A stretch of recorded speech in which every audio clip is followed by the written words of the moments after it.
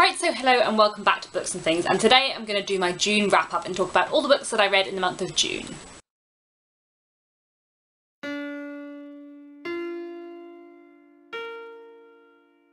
Now, to be technical, today I'm going to talk about all the books that I read in the month of June and on the 1st of July. I went on holiday in the last 2 weeks of June and I spent the 1st of July coming back from Thailand on a plane, which meant because of the time difference my 1st of July was 30 hours long and I spent most of it reading, so I feel like it would be a bit of a waste to leave the 6 things that I finished on the 1st of July and not talk about them until the end of July. So we're just going to pretend that June has 31 days and I'm going to talk about the 12 things that I read over June and the 1st of July. Let's start off as always with the classics. There were quite a lot of Victorian reads this month. This month I read The Small House at Allington by Anthony Trollope, which is the 5th book in the Barsetshire Chronicles, and I buddy read this with Caroline from BBC Girl. And this was absolutely brilliant. This is probably my favourite book of the year so far that wasn't a reread.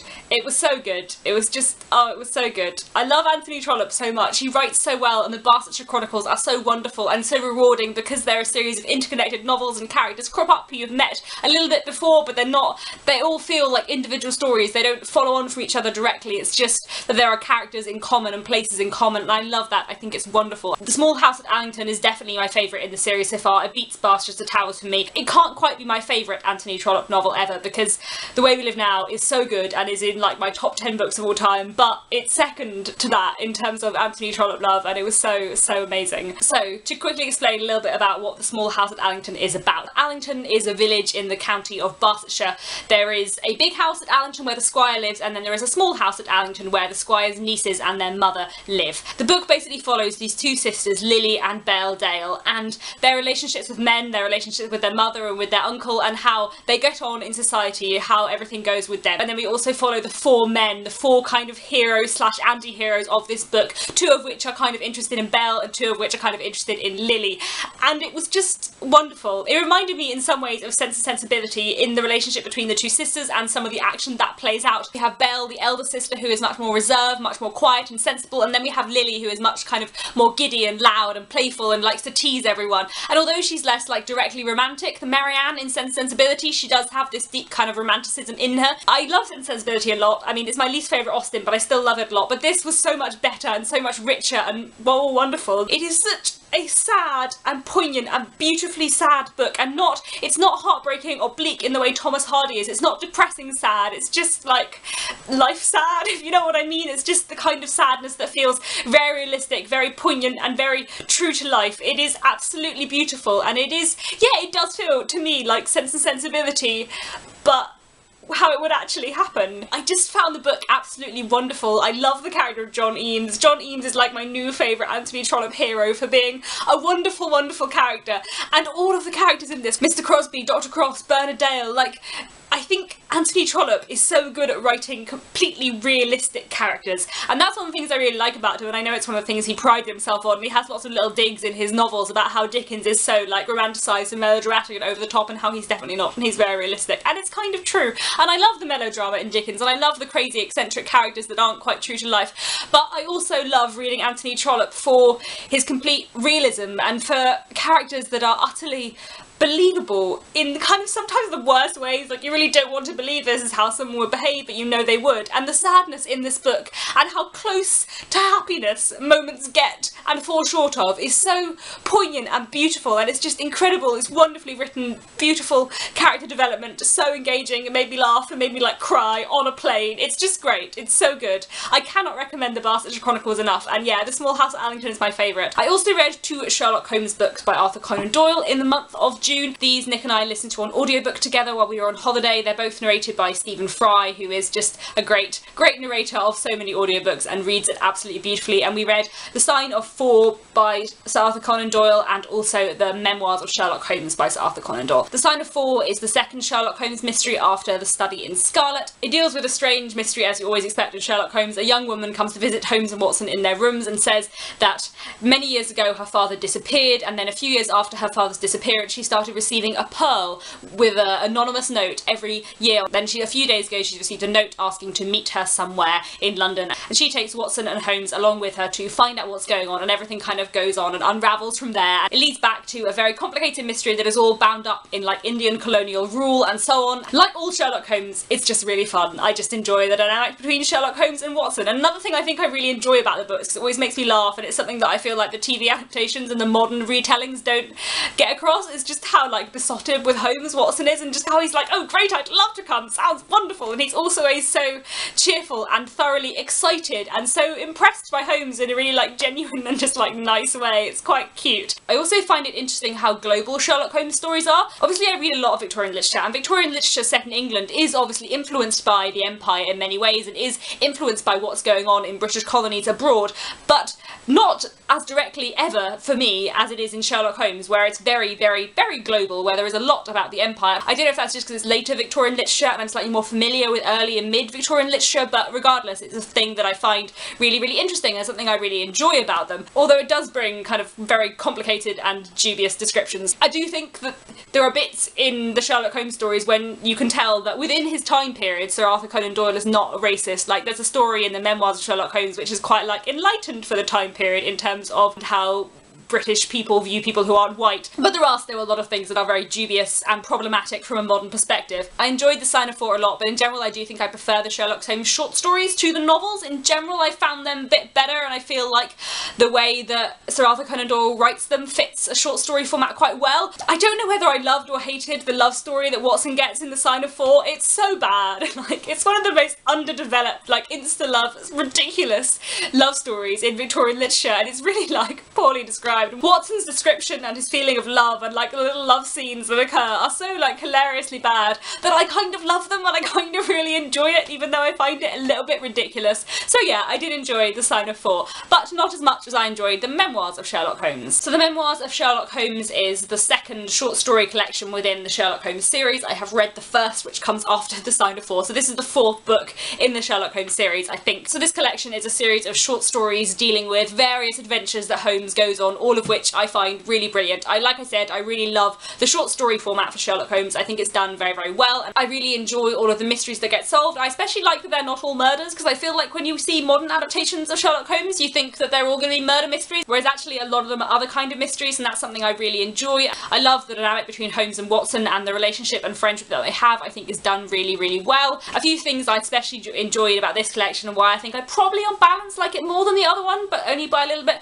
is that I really enjoyed finding out about like Sherlock Holmes's early career and what got him into detective work, and I also really enjoyed the stories in which we encounter Mycroft, his brother, and which also we encounter Dr. James Moriarty. All in all, it was a really enjoyable collection, and yes, I do enjoy Sherlock Holmes very much. On the plane back from Thailand, I had a little bit of a Gaskell binge, and I read 5 Elizabeth Gaskell novellas in a row, as you do. In fact, I also started a 6th, which I've not yet finished, so I'll talk about that in July's wrap up. But yes, the reason why I have been reading lots of Elizabeth Gaskell novellas is because I'm going to do like a week or 2 weeks of Elizabeth Gaskell in September, when it's her birthday, now that I've read all her novels, and rank her novels from my least favourite to my favourite. And I thought, because as well as her longer novels, she does have a lot of shorter works, like a lot of novellas, I might also try and read all her novellas as well, so that I can include them in the ranking, or like do a separate week. So yes, that's why I've been rereading / reading lots of her novellas. 3 of these were rereads for me, but it's been so long since I read them that I'd kind of forgotten pretty much everything about them, so it was really enjoyable to rediscover those 3 and to read the 2 new ones. So first I reread Mr. Harrison's Confessions by Elizabeth Gaskell, which is a novella of hers that I absolutely adore. It's my favourite novella by her. It's so absolutely brilliant and so lovely and hilarious and so well written. It's about Mr. Harrison, who is a surgeon. He comes to this small town to work there as a doctor, and he's getting on fairly well in his practice. He meets a girl who he falls in love with, but this town he lives in is very, very female, and there are not very many men, and he soon finds that everyone wants to marry him, and everyone thinks that he wants to marry them, and he's somehow managed to make it so that everyone is expecting him to propose to them, and it's just absolutely hilarious. It was adapted to screen within the BBC Cranford miniseries that happened a few years ago, because what they did in there is they took the book Cranford, and then they also took Mr. Harrison's Confessions and My Lady Ludlow, which are 2 novellas by her, and also incorporated them into the miniseries, which I am so glad they did, because because Mr. Harrison's Confessions is so underrated, and because it's so short, it's not something you would ever manage to get a adaptation of unless it was with something else in that, and it does work very well with Cranford. But yes, Mr. Harrison's Confessions is just delightful, hilarious and wonderful, and such a brilliant, brilliant portrait of like a small town in England at the time. I then also reread My Lady Ludlow, the other one that was adapted within Cranford. My Lady Ludlow is about a young woman who's about 16. She lives with her family. She's the eldest of 9 children, and her father's just died, so her mother writes off to all of their wealthy relations, to anyone she can think of, however distant, to try and get some help. And Lady Ludlow, who is a distant relation of her father, takes her in. She already has some other young lady companions who live with her, and she takes in this other girl as well. The book doesn't really focus on the narrator, but more focuses on Lady Ludlow as a character and what she's like. There are some things about this that I absolutely love. I think it is the worst structured of Elizabeth Gaskell's novellas, and there's a big chunk in the middle, like a good kind of third of the book, which is like a story within a story about the French Revolution, which is interesting, but doesn't feel like it belongs there. I don't think it's as well structured or as poised or as well written as a lot of Elizabeth Gaskell, but I do really like it, and I do think there are bits of brilliance in there, especially in the portrayal of Lady Ludlow, because she is incredibly socially conservative. She is a complete snob. She believes that everyone in the lower classes should not have any education because that will damage them. She has a lot of old-fashioned opinions that were old-fashioned at the beginning of the 19th century when this is set, and are obviously incredibly old-fashioned now, which are very distasteful.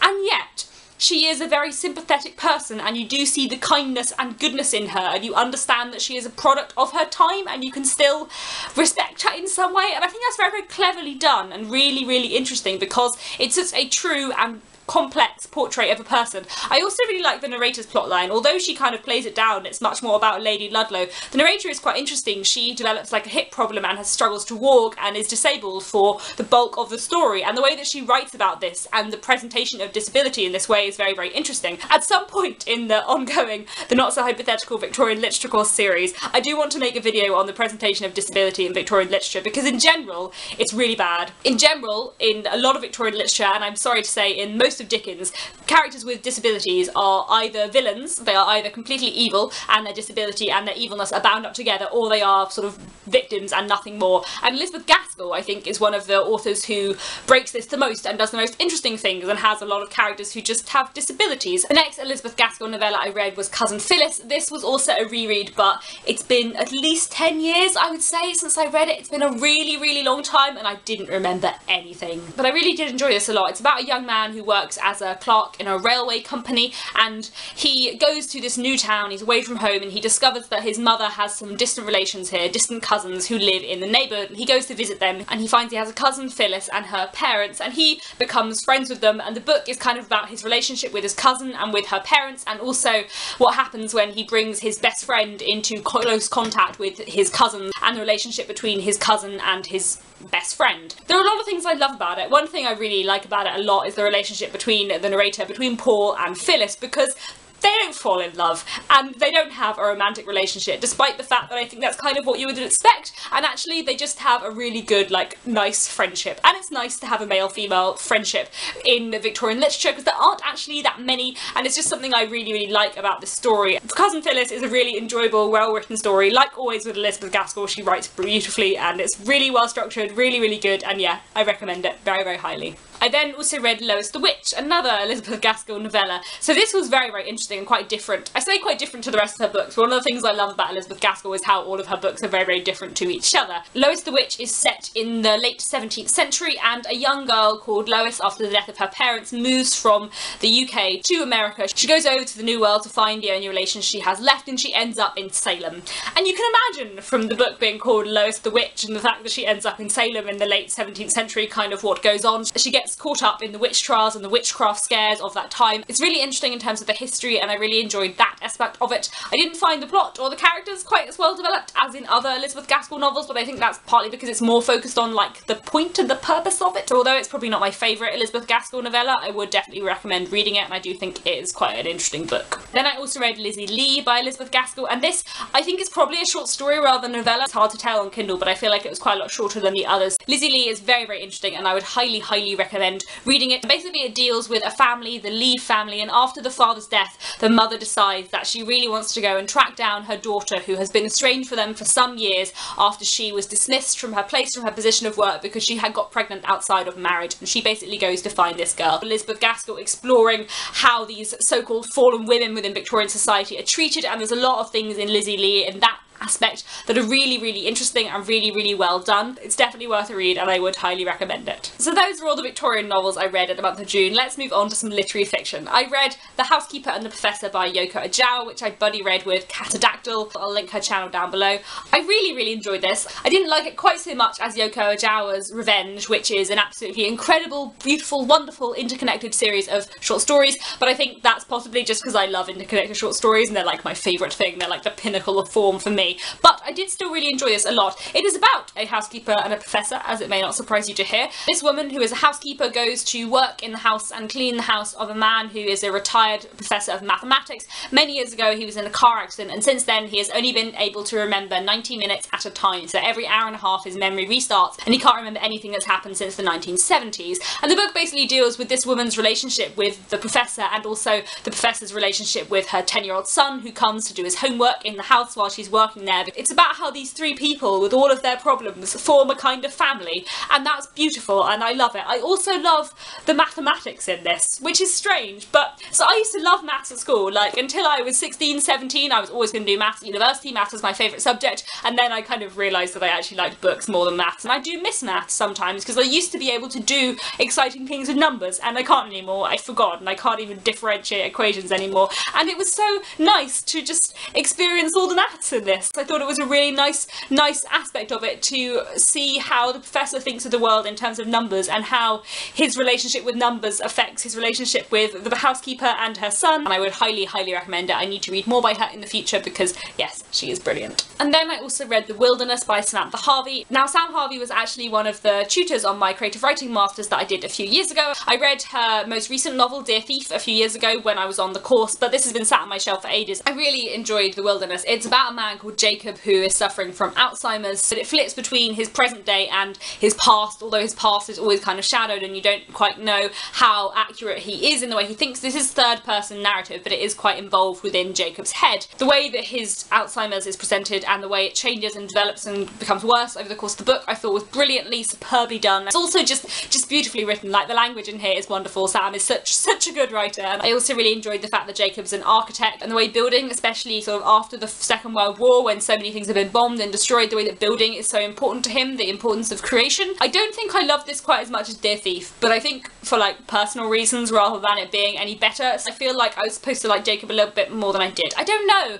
because he is also a problematic character and that is also like acknowledged, but I still feel like I was supposed to like him a little bit more than I did. But regardless, I did really enjoy The Wilderness very much. Then I also read The Accidental by Ali Smith, which I sort of buddy read with Marissa from Blatantly Bookish. I say sort of because we both like just kind of time slipped away from us and we read it rather out of sync. Although I really liked The Accidental, I didn't like it as much as How to Be Both, and I'm trying to work out why. I don't know, I'm finding it hard because I don't know whether I liked How to Be Both more because it was the first thing of Ali Smith I'd read, so I was like amazed by her writing style, whereas obviously now I've read How to Be Both and I've also read 2 of her short story collections, so this is less new and fresh to me, which I think means the writing blows me away less. And I also feel like it's partly just like the stage I'm in less of a literary fiction mood at the moment. I'm going to make a video about this. I'm going to make a video about like classics versus literary fiction, and like about plots and what literary fiction is and how whether I actually like it. I do, obviously I do, like, but I don't know, I'm going to make a whole nother video. This is a topic for another occasion. The Accidental is about a family of 4, 2 children, one of who's about 17, one of who's 12, and their mother and their stepfather. They go on holiday for the summer. While they're there, a woman called Amber kind of comes along and befriends them all and sort of works her way into their lives, and everything kind of goes on from there. And there are some things about this that I loved. I loved the narrative voice. I love the fact that Ali Smith, although she writes in the third person, manages to capture these voices of the 4 members of the family so distinctly and so brilliant. I thought it was wonderful, especially Astrid, the young girl who's 12. I thought her voice was done superbly. I really enjoyed the bits that were from the perspective of Astrid or from Magnus, who's her elder brother, who's 17. I really enjoyed their characters and their storylines a lot, and I thought they were very well done. The parents, or the mother and stepfather, I didn't find their plot lines as interesting or as well developed, and I just didn't understand their relationship at all. He has tons of affairs and she's just fine with it, and we don't ever really get a sense of why she's fine with it, and I felt like more of their relationship had to be made. I don't know. But I think the main reason why I didn't love this as much as How to Both, apart from like timing and stuff, is just I didn't find the central conceit believable or that interesting. Like, Amber is a really interesting character, and the way she kind of makes every individual member of the family sort of fall in love with her in a way, I found really interesting, but it didn't feel believable, and that was a shame, because the rest of the book and the way that these 4 characters feel in the family and the way they act felt very, very real and felt very believable and felt very realistic. And then you have this kind of weird surreal element running through the middle, which didn't work for me. I didn't love it as much as How to Both. Like, I've got Autumn by Ali Smith on my shelves, which I'll probably read, and I might read a couple of other books by her in the future, but I'm no longer like desperately eager to read everything she's ever written. I no longer think that she will be like one of my favourite authors, which I think I thought when I first read How to Both. I like her a lot and I think she's good, but I don't think she is as for me as I thought she was, if that makes sense. But regardless, I would still recommend The Accidental, and I think there are a lot of other people who it may be for more. Then I also read one non-fiction book in the month of June, which I listened to an audiobook, and that was Sapiens by Noah Yuval Harari. Sapiens sets out to be a history of humanity, basically, a history of Homo sapiens since they existed until now, and there were some things I really liked about this, mainly the historical bits. I really enjoyed learning about the history of the human race over millions of years, especially the older stuff, the prehistoric stuff, which I don't know that much about, the way that Sapiens looked at that, and how the move from hunter-gatherer societies to agricultural societies changed the way humanity worked and changed the direction in which we developed afterwards. I found really, really fascinating, and I really, really liked. That aspect of the book I loved. What I didn't like as much was the philosophical elements of it. And it is a history book, but it's also a philosophy book, and it's also a philosophy of history in a way, and a philosophy of how humanity has developed, and I found the philosophical bits less interesting and a bit pretentious. I liked the historical stuff where he was actually talking about what happened and what that might suggest, but sometimes he went off on quite philosophical tangents and I didn't enjoy that as much. And in fact it is quite a tangential book in general, and he goes off on a lot of tangents, and I feel like I probably felt that even more listening to the audiobook, though it is a very well narrated audiobook and it is good to listen to. So I did like Sapiens, I would recommend it. I think it was very, very interesting, and I probably at some point will read the sequel, Homo Deus, which is about like what happens to humanity from now on, what will happen to humanity in the future, because I think it will be really, really interesting. So those are all the books that I read in the month of June. I hope you had a good reading month in June. Let me know what your favourite book of the month was. I'll be back very soon with another bookish video, and in the meantime, happy reading.